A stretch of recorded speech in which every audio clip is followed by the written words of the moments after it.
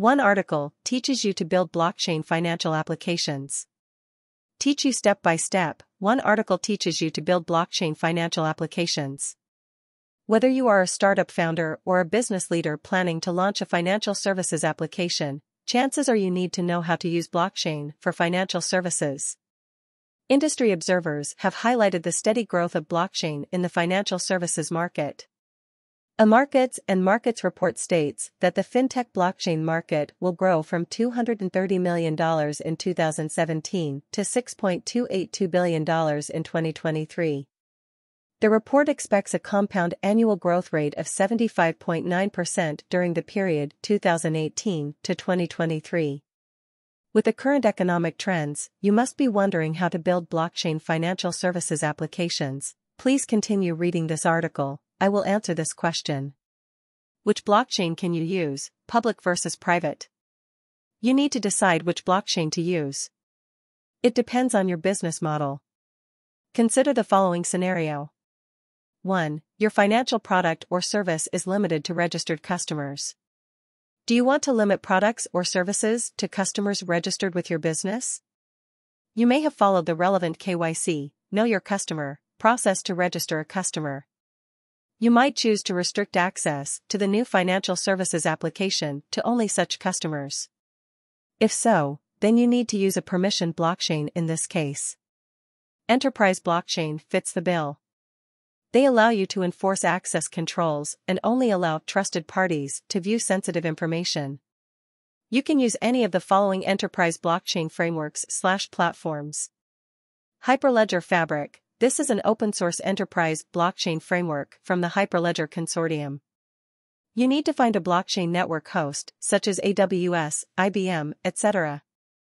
R3 Corda. This is the enterprise blockchain platform from R3. Consensus Quorum. JP Morgan Chase is the company that originally developed Quorum. Consensus acquired it, and the company now offers Quorum as an enterprise blockchain platform. 2. The product or service can be offered to anyone. This even includes anonymous or pseudonymous users. Anyone can view transactions, and there are no access controls. If you want to start a decentralized financial services application, you need a public blockchain. Many entrepreneurs have built DeFi, decentralized finance, applications using the Ethereum blockchain platform. Ethereum provides the following for this. EVM, Ethereum Virtual Machine. This is a decentralized computer. Developers can use this computing engine to build dApps, decentralized applications. Solidity. It is a language for coding Ethereum smart contracts.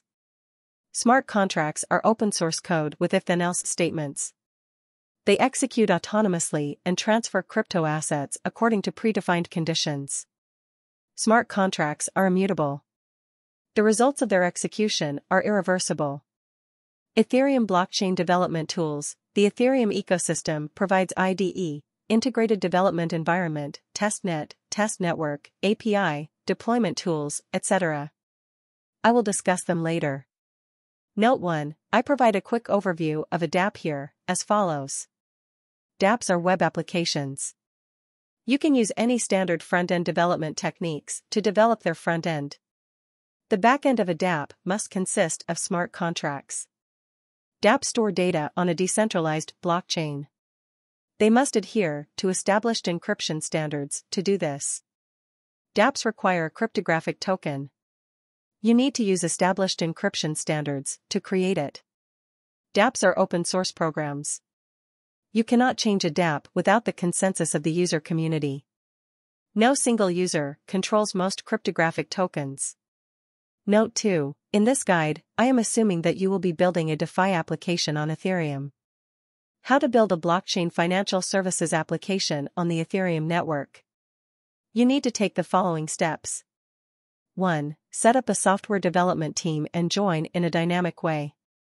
You will need the following roles on the Ethereum blockchain development team.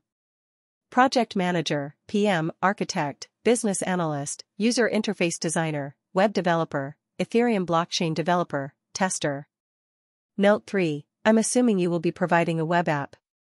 If you plan to offer mobile applications, you need to hire a mobile developer. I recommend the following.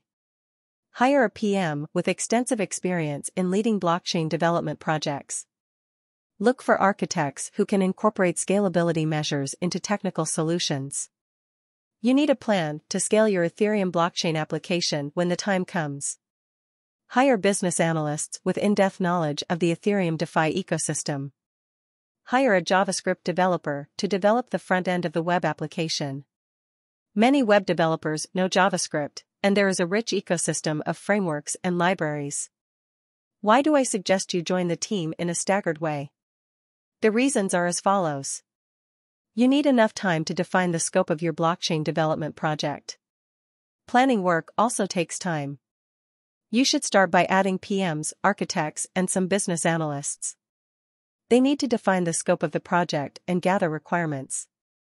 The team also needs to plan the project. During this time, developers will not have enough work. Blockchain developers can be expensive, so when your workload reaches a certain level, you need to hire them. Add other roles before getting to the coding stage. You can join the development and testing leads during the planning phase. 2. Define project scope and plan project. Assign your goals to your team. Indicate the type of DeFi you want to build and what it should be able to do. Cross-border payment apps. These apps facilitate global payment transactions. Stablecoins. These are cryptographic tokens designed to maintain a stable price. The prices of stablecoins are usually pegged to real-world assets such as the US dollar.